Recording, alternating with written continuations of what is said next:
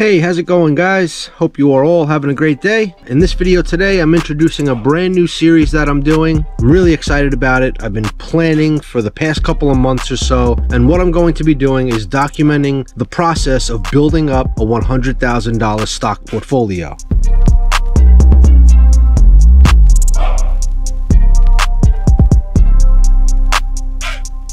Hey, welcome back, subscribers. If you're new to this channel, I like to talk about stocks investing and that green stuff that we all love, money. Now, as far as my actual investments go, my focus for this portfolio will mainly be dividend stocks as a means of producing income primarily through dividends. And so my idea behind this is that I'm going to be earning dividends from these stocks, reinvesting those dividends, and I'll also be regularly contributing to this account as well, which will allow me to build up to this $100,000 stock portfolio.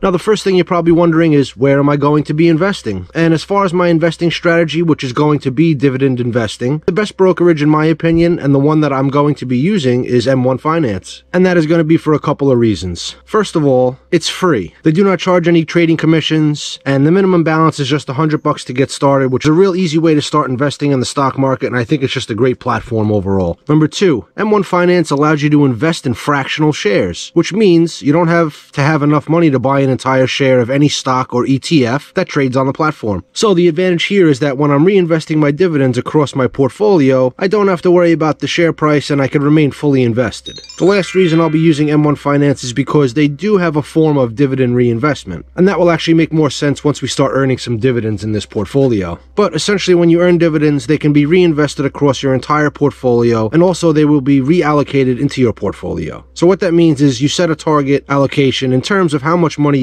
will be invested in each stock as a percentage. And now as more money goes into the portfolio, they're going to keep you as close as possible to that target allocation that you set. With that said, if you use my M1 Finance link down below before February 28th and deposit $100, they're going to give you $30 free just for signing up, so don't miss out, especially if you're a new investor looking for a brokerage to use. Now let's jump into my M1 Finance portfolio. Alright guys, so here we are inside my portfolio. As of Thursday, February 18th, my total value is $806.81 with a gain of $8.29. That is a combination of market gains and dividends earned, as you can see here. Up slightly, just under 2%. Not great, but then again, this portfolio isn't even a month old yet. You see here I invested my first $200 on January 25th, and I have been consistently investing each week since, and will continue to do so until I reach my goal of $100,000. Starting with my lowest position and working our way up. First up is Canoe, ticker GOEV. So far I'm down in this position, about 5.5%. I own just over one share with an average cost basis of $16.65. This is the only company in my portfolio that does not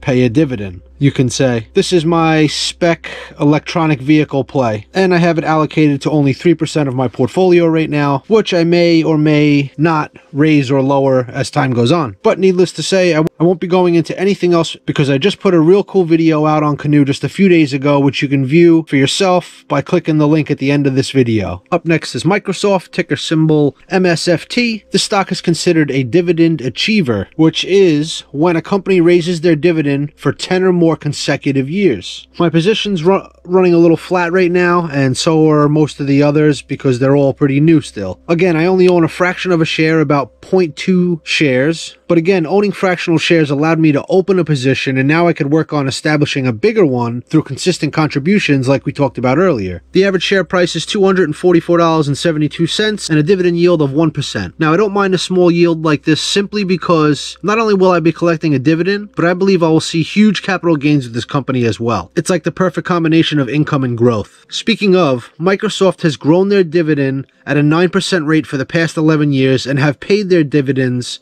uninterrupted for the past 15. They have a payout ratio of 32%, which is actually low for most companies. Also good for us dividend investors. They have a market cap of $1.8 trillion, a dividend safety score of 99, and is currently trading at $243.79. If you're wondering where I'm coming up with the safety scores for these stocks, it's actually a website called simplysafedividends.com. It's a portfolio tracker designed specifically for dividend investors like you and I. I think it's super helpful, so if you want to check that out, I left a link for you down below in the description. My third stock is an aristocrat, and to be considered one, you must be an S&P 500 company who has raised their dividend for at least 25 consecutive years, and and that stock is McDonald's. Ticker MCD. Now, I just added this stock to the portfolio not even a week ago, and I'm down about 0.5%. I have 0.29981 shares and an average cost basis of $214.60. Now, this is a perfect example of how M1 Finance's fractional shares come into play. As you see, I do not own a full share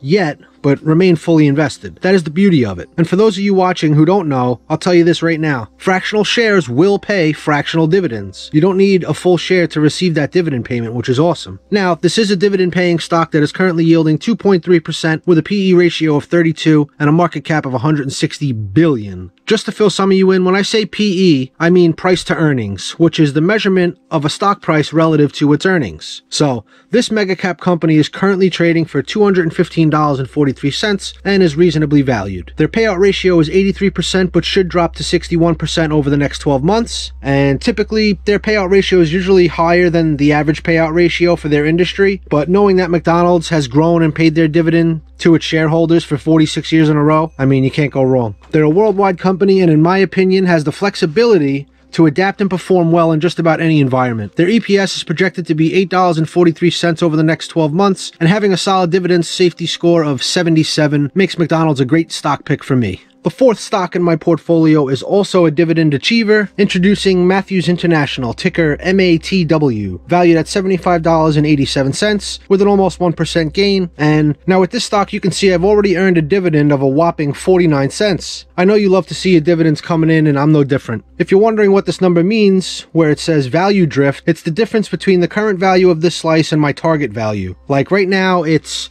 9.3% of my portfolio, and I have it allocated to 11%. So in my case here, they will add the amount needed to the balance next time I fund my account. This will fluctuate as the stock price and market move up and down as well. Hopefully that made a little bit more sense to you. But I own 2.2 shares at an average cost of $33.23 a share, yielding 2.5% with a market cap of 1.1 billion. Matthews is currently trading at $33.50. This is the only small cap company I own at the moment, but let's take a look at some of their numbers for a second. Their payout ratio is super low, sitting at 26%. Giving them plenty of cushion to keep paying their dividend. Coming in below their 5-year average with a PE of 11, and it's significantly lower when compared to the industrial sector's average PE of 21.3, showing signs of possibly being very undervalued depending on your outlook. But I have a ton of confidence in this company as they've grown and paid their dividends 27 years in a row, and their 5-year dividend growth is sitting at a quick 9% growth rate, which is something I'm looking for in this portfolio as well. To me, when a company continues to grow and pay their dividend, chances are you got yourself a nice stable investment. This stock comes in with a safety score of 74. This next stock is a major player in healthcare pharmaceuticals and is slanging vaccinations across the world. None other than Pfizer, ticker PFE. I'm kind of flat on this stock with a value of $82.18. I own almost 2.4 shares and my cost basis is $34.95. This stock is my second biggest yielder, sitting at 4% and has a PE of 22. This mega cap company has a market cap of $193 billion. Pfizer is another steady dividend payer as well, having grown and paid their dividend for 10 consecutive years, averaging 6% dividend growth per year and a safety score of 75. This is a vaccine play along with other numerous drugs in production and development, obviously, but most of all, it's a dividend stock, and I believe I'll get some price appreciation here as well. I really just want to see how things pan out with this one over the next year or two. I now present to you the dividend king of my portfolio, and to be considered that, the company must have raised their dividend for at least 50 consecutive years, and that is 3M. My current value is $99.56 with a gain of $4, up just over 4%. I did earn 82 cents in dividends from this company. They just haven't been distributed yet. Gains.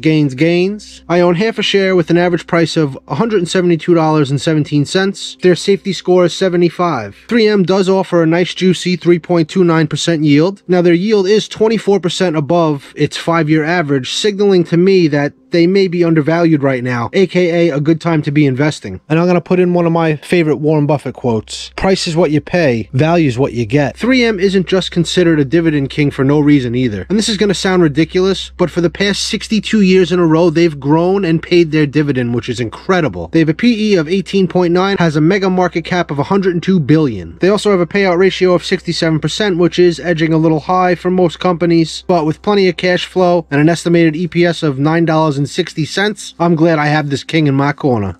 So the last 3 stocks are my largest investments so far. This one should come as no surprise, but here it is. Realty Income, ticker O. Also gets to be labeled as a dividend aristocrat, and I earned 26 cents in dividends already, and my current value is $116.36. So for those of you who are not familiar with this stock, it's a monthly dividend payer. In general, most companies pay their dividends quarterly, while some pay it once a year. Realty Income pays you monthly. It's kind of their thing and what they're known for by the investing community. I own just almost 2 shares with an average price of $61.03. This company is my biggest yielder at 4.45%, PE of 56, and a market cap of $23 billion. Realty Income is currently trading at $61.76 and looks reasonably valued today, in my opinion. REITs are very popular because of their relatively high yields and steady income they generate from income properties, which is 2 of the main reasons many investors choose Realty Income, including myself. They come in with a dividend safety score of 70. And now my second to last stock is IIPR, Innovative Industrial Properties, coming in with a value of $128.68, and I'm down about 3.5%. This stock is a REIT that deals with the soon-to-be boom in cannabis industry. They own properties in 17 states, and that number will grow only as legalization and decriminalization continues. I own 0.6 shares with an average cost basis of $216.85. They have a market cap of almost $5 billion and a dividend yield of just over 2%. Now, this company has only been paying dividends for 3 years and has the lowest safety score in my portfolio at 60, which is borderline safe. I'm betting on that the cannabis industry continues to grow with IIPR collecting the rent and me collecting my dividends and capital appreciation with this one. Lastly, we have another aristocrat from the gas utility sector, Atmos Energy, ticker ATO, with a value of $154, market gain of almost 98, and a return of just over 5%. I own 1.64 shares at an average cost of $88.88. Atmos is another company that has a great track record of 37 years in a row where they grew and paid their dividend. Their 5-year dividend growth rate is fast as well at 8%, bringing in a safety score of 97, and it's probably due to their low payout ratio of 47%. Market cap of $11.7 billion and a PE of 18.2, which is below their 5-year average. Well, that is the 9 stocks I own in my $0 to $100,000 portfolio. Now, I know I really didn't go in depth about the companies' businesses themselves, but I did give you guys some solid numbers that we all want to see in a dividend portfolio. Investing in growing, stable, reliable companies. In the near future, I do plan on making a video on each individual stock I'm invested in, do some stock analysis, dig into the business a little further, and help you guys better understand why I'm investing in these companies. As far as this series goes, I will be giving you guys updates on the portfolio every week. I'm curious to see how many of you think I'll make it to 100K. Do you? If you think I can, be sure to donkey kick that like button and subscribe, please. It really helps my channel out tremendously.